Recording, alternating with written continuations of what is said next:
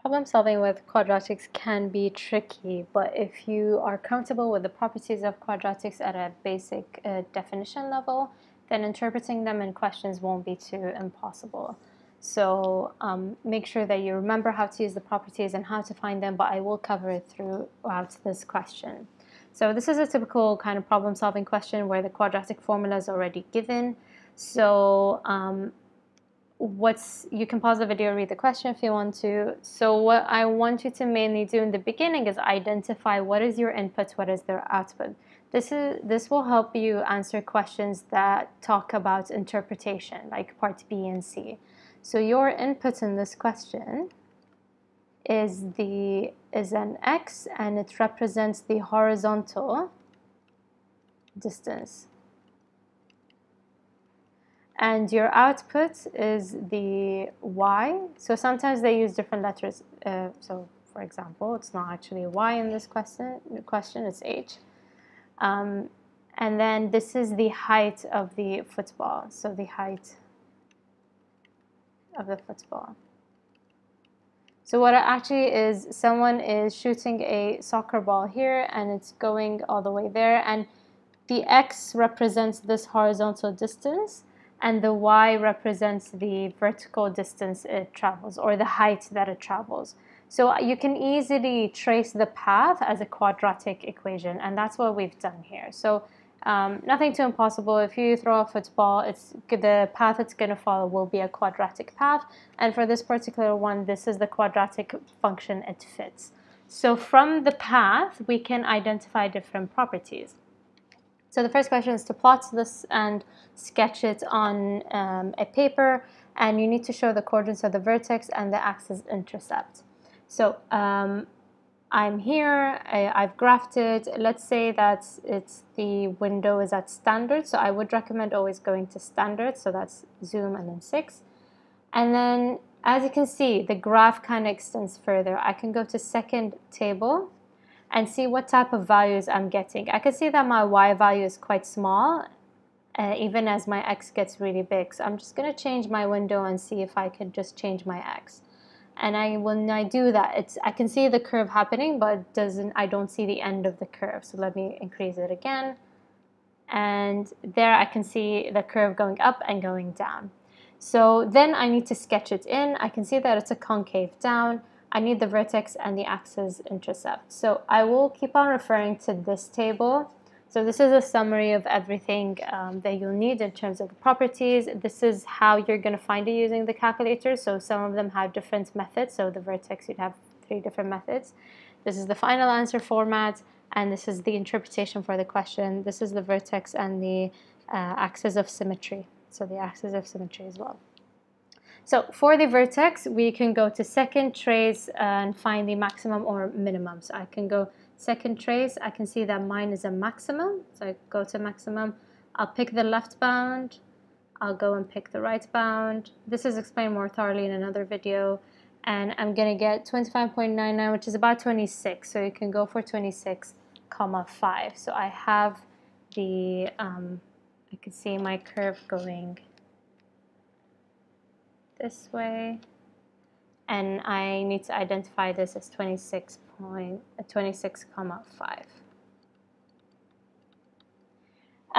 You can check the vertex in another way. Maybe you want to find the axes first, and that will help you find the vertex in a more accurate way. So let's find the x-intercept. You can find them using left bound and right bound, and that is done in the initial video for properties, so do watch that if you want to. I'm going to show you another method where you're going to go to apps and you're going to scroll all the way down until you get to poly simultaneous 2. You're going to click on that. You're going to select the first option, which is a polynomial root finder. You're going to then make sure that your order is set to 2. So it's not to 1 or to 3 or to 5. It's make sure you're set to 2 because we're dealing with quadratics. It's to the power of 2. Make sure this is real, decimal, normal, float, and it's on radian. That doesn't matter. Now, in order to press next, you can't actually go to next. You have to press on the graph, and it's going to be obvious why, because the next button is right above the graph button in the calculator. So you press on graph, and then you put in the quadratic that you have. So for this question, you need to make sure that you put in the correct order. So you have the coefficient of x squared. So this is going to be negative 0.0125 and negative 0.0125.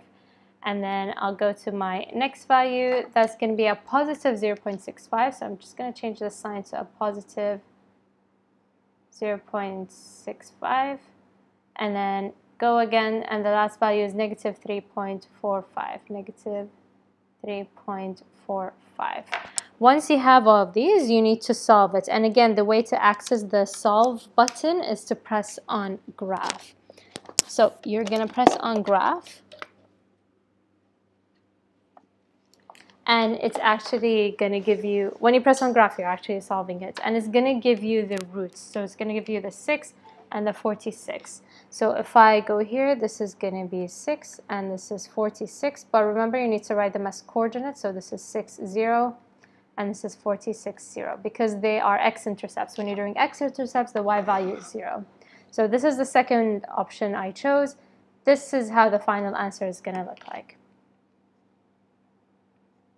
And then finally, the y-intercept. To find the y-intercept, you either go to second trace and enter the value x equals to 0, or go to the table and look at the y when x equals to 0. So I'm going to go to second table. Sorry, we have to quit this. So I'm just going to quit. Second table, and I'm just going to see when my x is equal to 0, what happens to my y. My y is negative 3.45. So y is negative 3.45, or if you know the perimeters, it should be equal to the c value. So once we have all of these, we've graphed it, we've sketched it, that's all good. Now, how do we interpret these values? So part B asks you to interpret with reference to the x-intercept. So remember, this is the distance that it travels. So this is the input, so this is the input and this is the output. And we said that the input is the horizontal distance and the output is the height. So you'd notice that the output from the 6 to the 46 is a positive output. It means that this is a positive height. You can't have a negative height, can you? This is a negative output. So this is where the output, the y value, is positive. So between 6 and 46, so you can say between 6 and 46, we get the height, or we could say the football is up in the air. Or it has a horizontal distance, or the ball travels from 6 meters to 46 meters horizontally. That's when it reaches a vertical height. That's when it gains a height. So let's just look here. So the x-intercept, your output is between the two x values. So it's like a lower bound and an upper bound. So the height of the football, it starts from a 6 meter to 46 meter horizontal. So it's just basically using the input and output that we wrote in the beginning. So between 6 meters and 4 meters, the football is up in the air, or the football has a height. So it has an output. Because everything else here is a negative value, everything in the yellow is a positive value. So if I pick any other coordinate here, it will be something, and the y, the output will be a positive number. So there is a height happening here. Otherwise here it's going to be a negative height, which doesn't make sense. Now, for the last one, find the equation for the axis of symmetry and state what this tells you of the context of the problem. So the axis of symmetry is the same as taking the x-coordinate of the vertex. So if the vertex is xy, the axis of symmetry is you taking the x value, or using x1 plus x2 divided by 2, any option. So I can go 6 plus 46 divided by 2, and that should give me 26. Or I could just take this 26 from the vertex. But remember, your final answer has to be x equals to 26, and that is my axis of symmetry here. Okay. Now, what happens with the axis of symmetry and the graph itself? Notice that they intersect exactly at the vertex, which is the maximum point. So in terms of how do you interpret it, so for this x value, so we found that it's precisely 26. For this x value, your y is at the minimum or the maximum. So let's interpret it with our question. So we can say that at horizontal, so remember we're translating the input and out, at the horizontal distance 26 meters, the football reaches a maximum height. Sometimes it's a minimum, but it's maximum for this question.